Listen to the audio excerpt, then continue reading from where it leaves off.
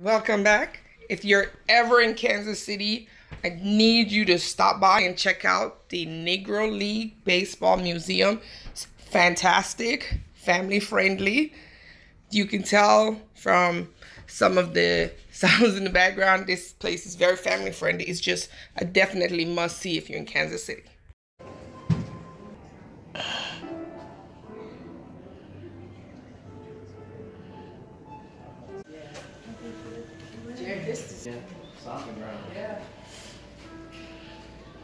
Man, this is beautiful. This is dope. I'm gonna take it. My son.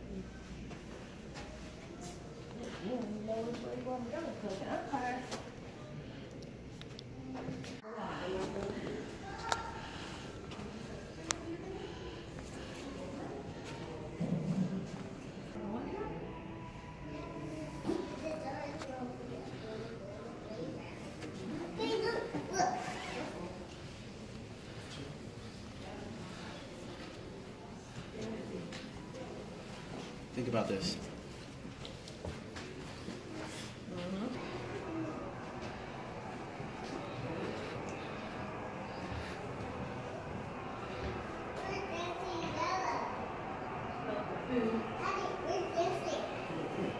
She's right there in front of you.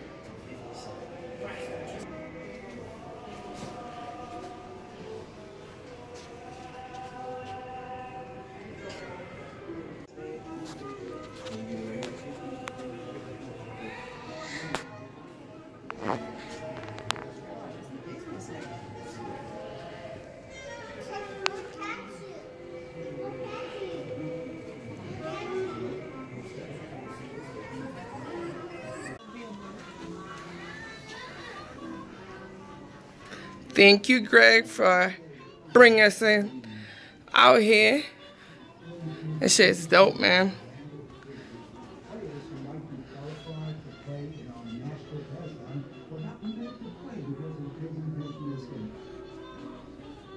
And we lost everything.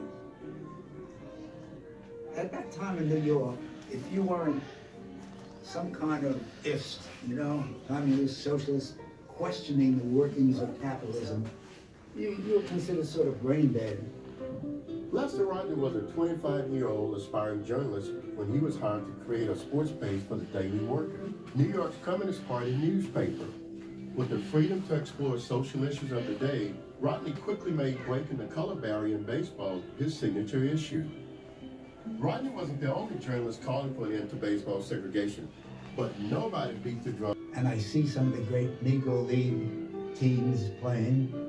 I know how good Josh Gibson is, for instance, the greatest catcher who ever put on a uniform, by the way.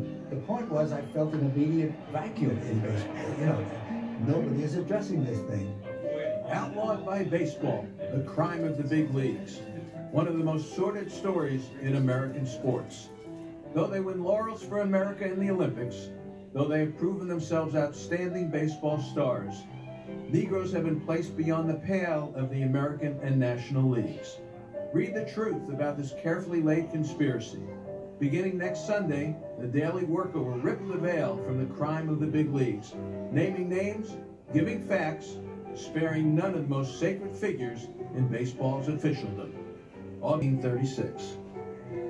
Judge Landis, George Frick, Bill Howard, we did that. We said it was written there, it was Negro, that was the operation. Him and Orange were no. Fans, you want to see Satchel Paige out there in the water.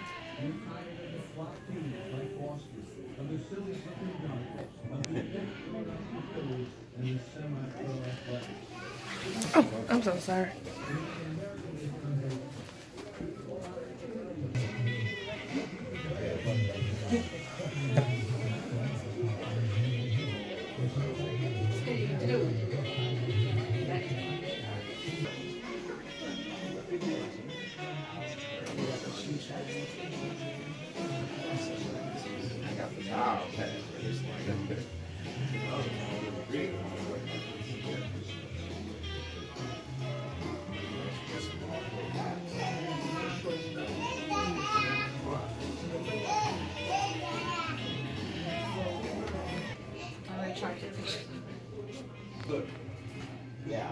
Taking pictures. Played. Connie Morgan, Tony Stone, tight, right? and Nick. Good job. Making speeches. 50 cents to get into a game back in the top seeds. Man, 50 cents back then to get into a game. Psh. And $1 for a grandstand. Ain't that something?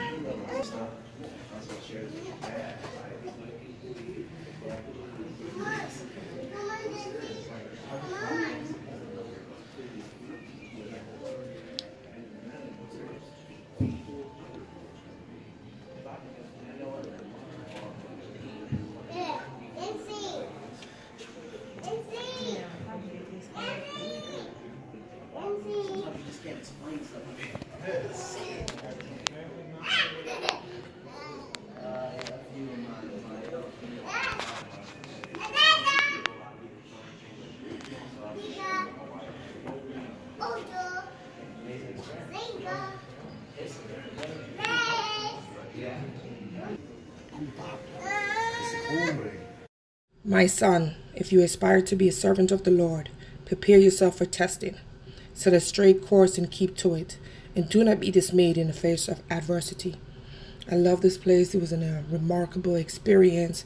They have tons of autographed baseball, jerseys, bats, the wonderful field where you can take pictures. It's just a family-friendly environment, and it's very inexpensive. It's just a wonderful time. I used to wear that KC hat when we was at Los Arbos, Negro League hat, back in the day.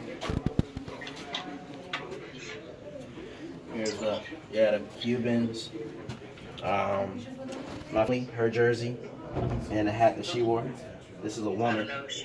Yeah, it was in the 1930s and 1940s, way before all of our times up here. At the Homestead Grays.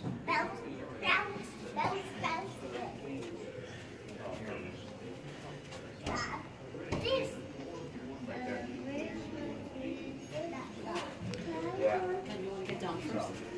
Then no.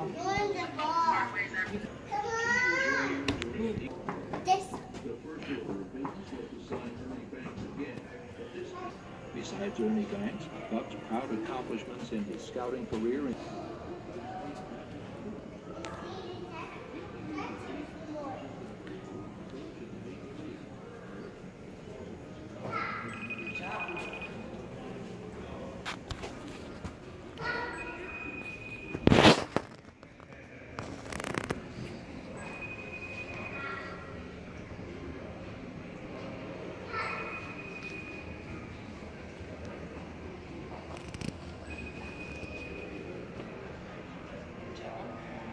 Get them all.